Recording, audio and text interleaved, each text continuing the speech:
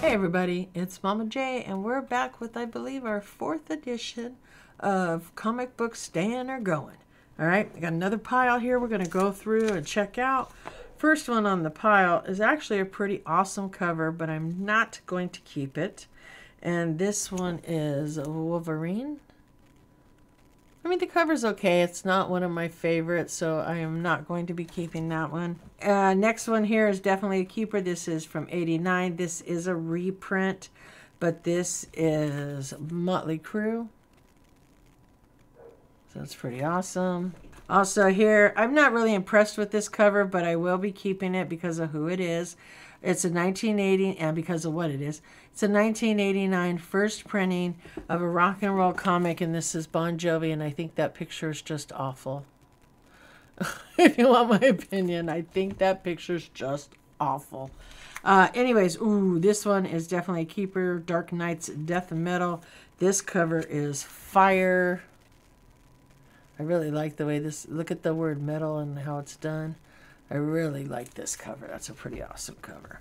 Next one, definitely keeping. This is Phantom Obsession. This is number 2, another variant cover. And this is Kiss. Someday I may have room where I can just hang them all up on the wall. I got a bunch of prints on that wall that I've bought from different people. Maybe eventually somewhere.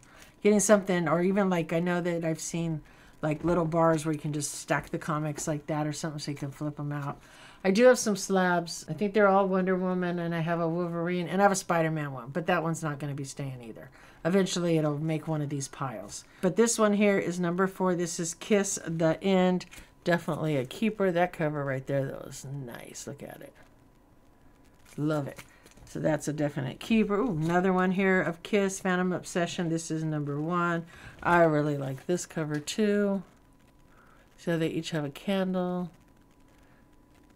I'm 100%, I could be wrong, but I'm thinking this is a cover on an album too, if I remember correctly. You know, and I know you're probably sitting there thinking, well, you should know. Well, let me tell you. Do you know how many albums I've looked at? Do you know how many things I've looked at? And you know, I can't remember everything. Anyways, the next one here is, this one is Immortal X-Men. It's a cool cover, but it's not a keeper for me. So it's pretty nice. Oh, look, it even has a price tag on it from wherever. I believe this one was in one of the mystery boxes I got off of Whatnot during my Whatnot addiction. This is an '89 first print. This cover is pretty awesome. This is Def Leppard. I do like this cover. That's pretty nice. This one, you know, I'm going to keep it. It's an '89 first print because it is considered a rock and roll comic. I don't know if Christina Payne is looking or watching, but it is a New Kids on the Block cover. She may already have it. I don't even know. I know that, you know, she spends some time in the comic book world. This cover here is also another nice cover, and it's number 5, and it is a Kiss Phantom Obsession cover. That's definitely a keeper. Look at Jean, man. Wow. Okay, next one here. I really dig this one. This is a rare sketch variant. All right, so this one is a Kiss number 2 rare sketch variant cover. This cover is actually pretty fire. I like this cover a lot. Obviously staying because it's Kiss. Let's see what the next one here we got. This is a number 1 Suicide Squad with Harley and I don't remember his name, but the shark. Doesn't he have a name from Suicide Squad or something?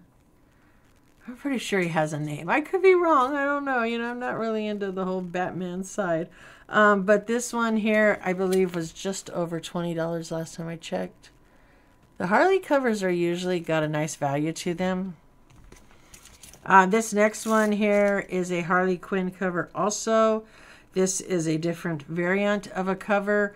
And this one, I believe, was just under 20. For me, this one's a little different. I'm used to, I know, you know, but I'm used to Harley being more of a blonde. Last one we have here will not be a keeper for us. I'm pretty sure I got this in a mystery box too, like that other one's there.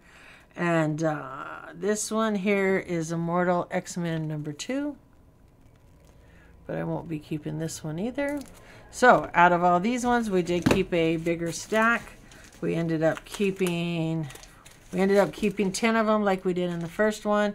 That will go in the keeper pile. Again, let me know down below out of the ones we showed off, which ones did you like the best? Anyways, don't forget that comic can get you entered a giveaway. You can win some comics, right? That comic can get you in to win some comics. And don't forget, stick around, check out my Patreons. They get something every month.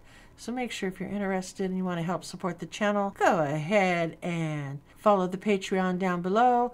If you're at the $5 tier or higher, you get entered in multiple giveaways and a lot of Patreon only giveaways. If you are at the $1 Patreon, you'll get something every few months and you are entered in certain giveaways. And we will see you guys in the next one. Bye.